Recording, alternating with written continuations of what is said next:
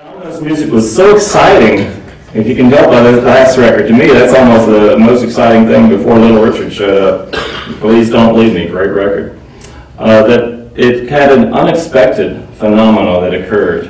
White kids who were weaned on very dull pop ballads and novelty songs began hearing his records on R&B stations, which they weren't supposed to listen to, you know. That was not good.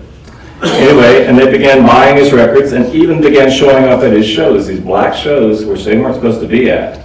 So eventually, they had to make allowances for that, and that what they did is, you've seen on the poster, probably the poster at the Rock and Roll Hall of Fame, is they would have announcements at black dances. It would say, you know, admission $1.25, white spectators 75 cents.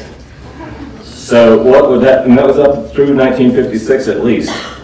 Actually what happened is the whites would be segregated behind a rope or in a balcony.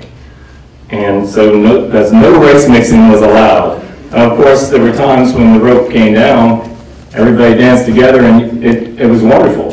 That's what it was like most of the time, as a matter of fact.